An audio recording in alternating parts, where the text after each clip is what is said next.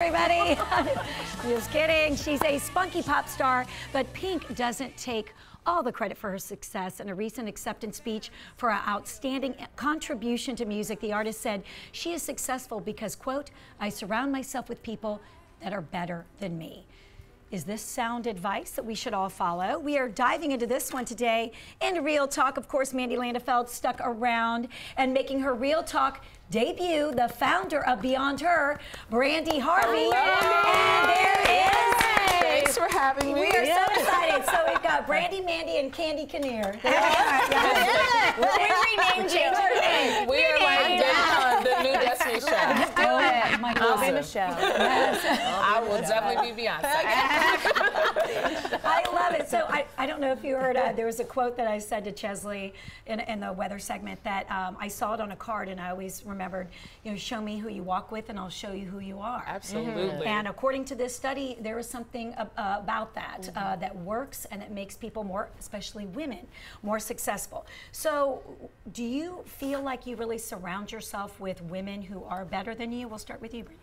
Absolutely. I think that, like, I mean, first off, like, I'm an avid, like, workout trainer person, right? So the women that I train with in the gym every day, they push me to be greater. Then the mentors that I have, they push me to strive for more. And so I'm like under that guise of like Dr. Dennis Kimbrough when he says, you hang around 9 broke people, you're gonna be the 10th. So I just choose to hang around people. I have not heard that. That's I have not heard it, but I like it. So listen, I'm just hanging around winners. Yes. I just like to win. I love that. That's And great. Kara, I mean, Well, I was going to say, what is the upside to hanging around people that aren't better than you? well, right, Kara, hold on. Can somebody get Kara some clothes? Kara, she's physically better. at Yes. the moment. Definitely even more Yes. well than you. Yes. You know, because Yes. we'll help uplift you today. Yes, I know. We're wearing our masks, but you know what? She's Come over. committed. She's committed to this show. She's here ill. right. I totally agree with you. And it's interesting because the next question I was going to be is talking about hiring people. Because I've noticed in places that I've worked when bosses hire people, and that can be very intimidating. It's a true leader, I think, that is willing to say, you know what, wow, this person has got it going on. I'm kind of lucky that we've got them. Yeah. And Think about how much less you'll have to manage them. Exactly. Right. Exactly. Oh my gosh. I mean, my Lisa, just design-wise, Lisa. my design Hi, assistant. Lisa. Hi, Lisa.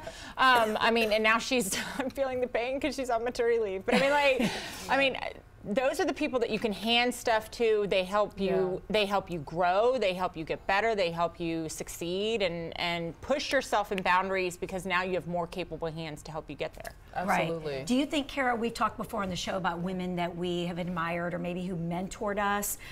Do you think that some successful people are less likely or maybe open to mentor people that maybe aren't on their level? I don't know. I think that there are, of course, some people that get to the top from not doing the right things, but I think most people, I like to believe that their karma is good and that they've put it out there and they've received it back, and that's why they are as successful as they are. So kind of paying it forward and making Like you were sure- talking about earlier. Yes. People want to share what they know, though.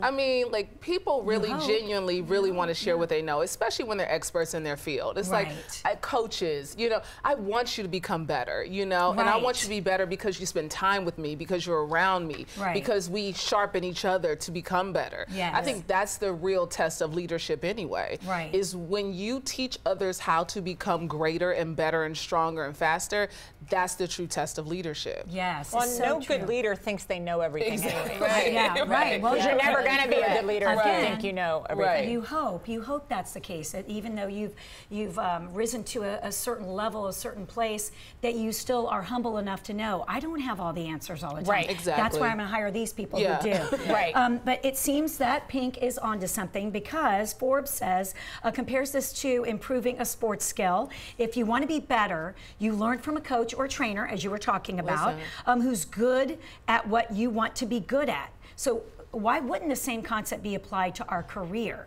But it is interesting, the people, and luckily I don't really know that many, who you feel like don't want to help guide and get you to a place because of their experience and their knowledge. Luckily, I don't feel like I've surrounded myself with those kinds of people. I haven't. I haven't. I love our friend on the show, Maddie James, who comes on, who's an influencer, and I was watching. I love Maddie. Isn't she great? She's so awesome. She's so good, and she said she did this Instagram live one day, and I was watching it, and I loved what she said. She said, I do not want to be at the top by myself. She was like, because I'm doing this, and I'm charging this much. This is how much, like, really, like, come with me. Like, we can do this all, you know? And exactly. It's like, yes, of course. Like, I loved her sharing that and being so open about it. I think experts, as you were mentioning, we have to all write that quote down about the nine broke people. Oh yeah, Dr. Dennis Kimbrough. He's a professor over at Clark Atlanta. Really? Yeah, he's in the business department at Clark Atlanta University. But don't you find at the times in your life, maybe you haven't been your best self, and suddenly, whether it's a man or friends, I've been there, that suddenly you've dropped down to the lowest, the lowest common denominator of people who just don't make you your best self. Exactly. And it's fun, or you could look at it the other way, but how do you get out of that? How do you get out of that? People say to you, like, you need to, or you've changed. You've changed. And I always want to say, like, it's the high school yearbook phenomenon when you write in the back and you're like, don't change, I love you like this forever. But then I'm like, God, I hope my friends are constantly changing and evolving. You know what I mean? Listen, I told people my goals for, this year was I'm taking new friend requests, okay? Like on Facebook. Okay? I'm taking new friend requests, okay? Because I want to constantly surround myself with people who are evolving, who are going to another level, and who are going to help me elevate myself and go to the next level.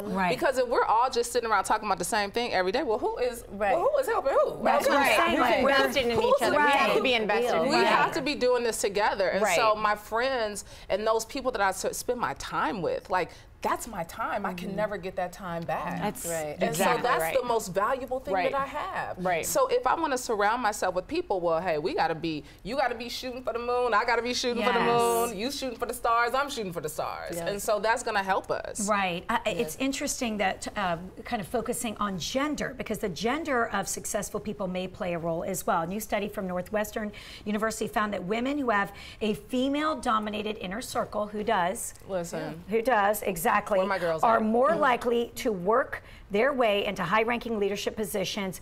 And I have to say, I mean, and it's not just because I got married. I mean, I've always had like a nice group of guy friends, but I'm all about the girls, girl power, ladies. Same for you. Everybody raised your hand. Yes. But it's I do culinary appearances a lot for Women Presidents Organization here in Atlanta, who all are high CEOs of major businesses that she has built. And in the culinary industry, there's a huge pocket of women, who lift each other up, build each other up. And they don't do the same. The culinary industry, just like every other industry, is very wide spreading. And so no matter what your line of work is, there is all kinds of people that aren't doing the same type of work as you, but can help you through every facet of the type of work that you do. And so it's just incredible. And also from other industries too. Experiences are very overlapping in a lot of ways. And I think the more we can go ahead and pull on fabulously strong, smart, adventuresome, confident women who have not been afraid of risk. That's always a big thing with women, is like not being afraid of risk and how do you journey through these things, and we're all going to fall, but how do we, it's not about the failures in life, it's what you learn from those failures and how you proceed and how you, succeed after them. We only have a minute left. I want to talk about the negative Nellies, because this article also talks about. Don't have time. And I know you mentioned that, Kara. How do you step away with love, or maybe not with love, or just, how do you take yourself away from those kinds of situations? I mean, I really try not to surround myself with people like that, but I do think if somebody is being negative, I just laugh at them. She does. Because I'm like, what is wrong with you? If you call it out in a funny way, then they stop. I mean, you just got to make, Or, it depends. There's a fine line. Like, if somebody is really going through something, I'm not like, I'm not talking about depression. But if somebody cat died, they got in a car wreck.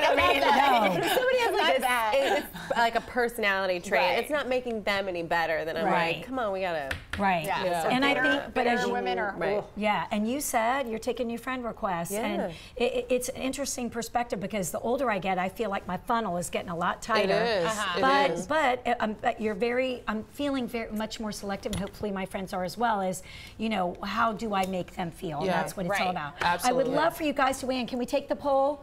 So, what is the secret to success? Do you surround yourself with people who are better than you? What is our poll saying? Of course, 57% say that most successful women surround themselves with other women. I thought that's interesting. 43% say no, both sexes are in their inner You circle. know what else I think is very important though is to have friends that aren't like you. Absolutely. Like you Yes. can have friends that Yes. are going in the same direction, but have friends that don't live where you live and Yeah. don't look like you. I Yes. think that's so They important. offer you a different perspective. Yeah. Right. It helps you Yes. to totally open your mind up to a whole new world. Yes. Brandy, Mandy, Yes. and Candy, thank you.